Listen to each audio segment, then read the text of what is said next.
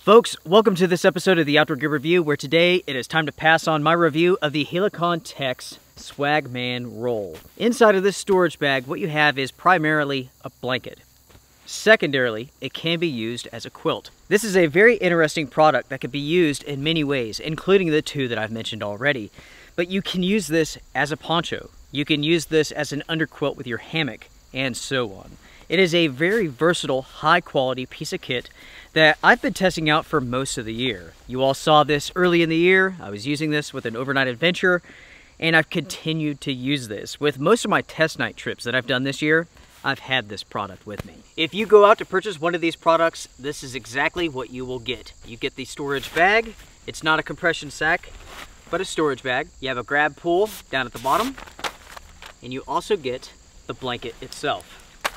Or I should say, the Swagman roll, right?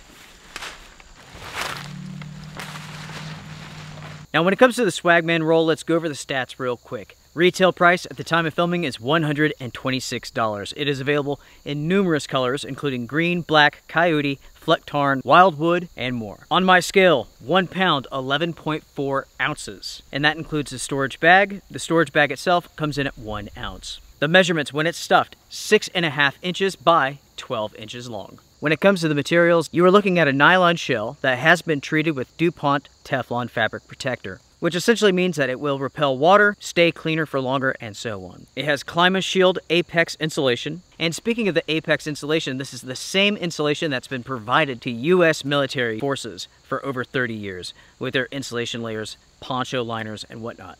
As you all can see, I've unrolled the roll. Here's the center. This is the poncho hole for your head. It features a hood. You have a zippered pocket there in the center. This is the top, and at the top there is no zipper, but a zipper line does begin on each side and it meets in the middle down at the bottom. It features this zipper so that you can zip this up and make a sleeping bag out of it. When it comes to the measurements, you're looking at 79 inches long and roughly 55 inches wide. As you can see, I can easily cover myself up with this. In the sleeping bag mode, 27.5 inches wide, 79 inches long. Now, of course, you can hop inside of this any way that you want to. I like to open it up, get in, and then zip it up. But you can crawl in if you want to.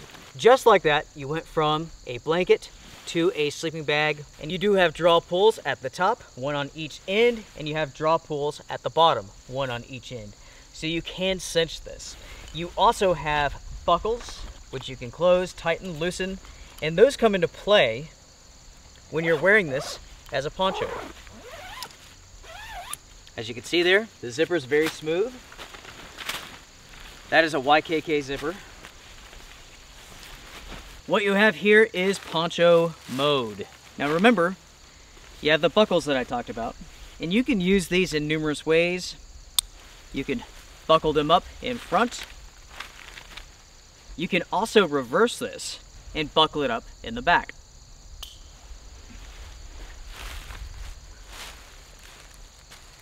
This is a really nice way to stay warm in the mornings. You climb out of that cold tent, that air's hitting you in the face, you can pop this on. It's pretty sweet, it really is. With the weight of the blanket, the materials, this will keep you warm down to roughly 50 degrees. Past that point, you will get cold. Now, of course, that is subjective, right? Somewhat. Some people run hot, some people run cold. So there is just a little bit of leeway there.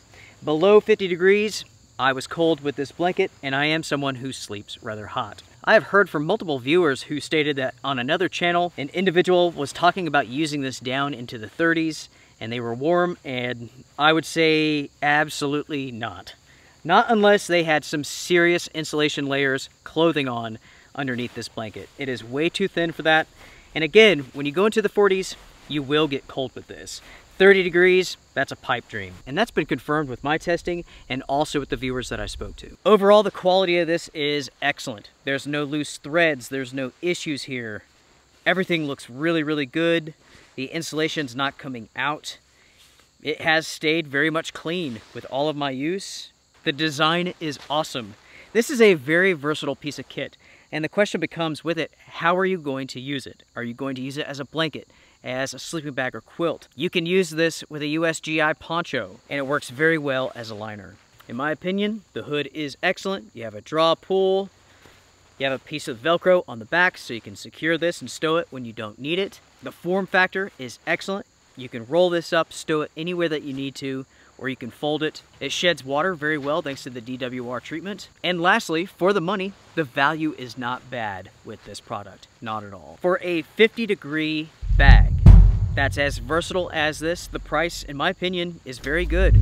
There are sleeping bags out on the market today that feature down materials that cost more than this, that do not perform half as well as this. Another pro for this product is the size when being used as a blanket.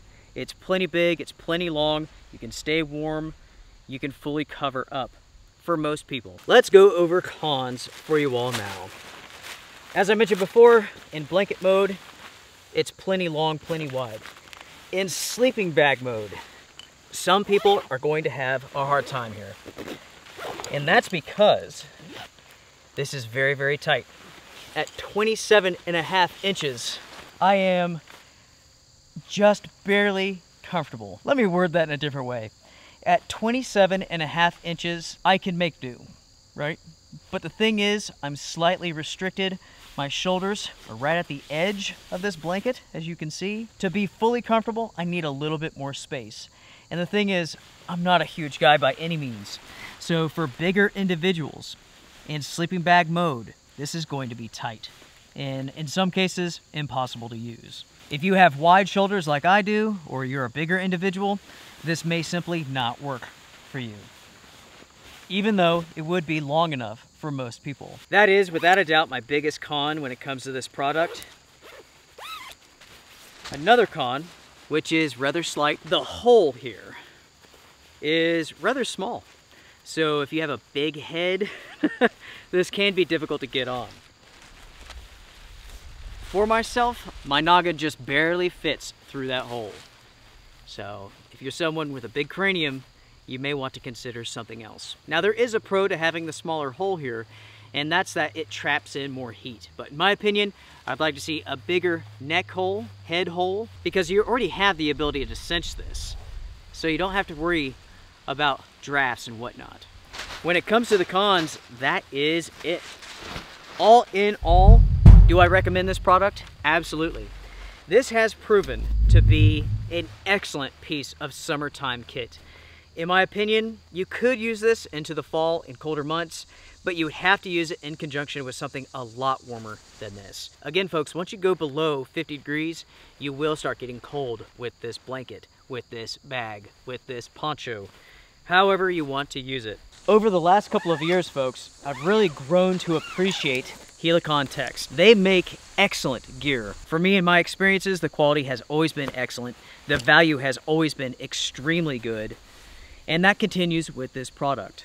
I can easily recommend this product, but you have to keep in mind the limitations, temperature and size. Will it work for you?